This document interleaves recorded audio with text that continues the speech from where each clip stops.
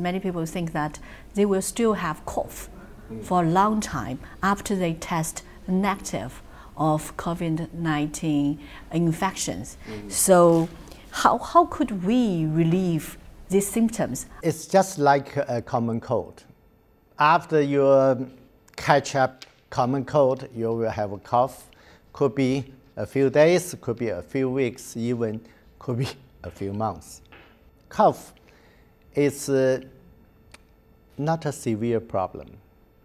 So very few people after several months still have cough. They may have a dyspnea, they may have a short of breath, but they may not have a cough.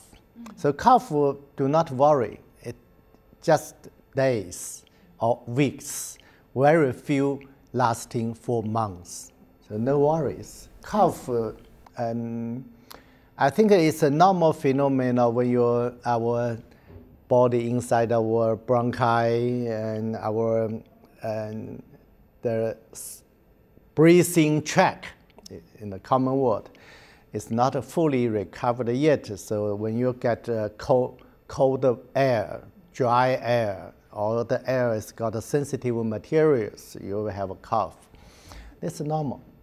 Do not worry. And again, I would say your mood is critical for cough. You want to cough, you have a severe cough. You forget about cough, you will have no cough even for a long time.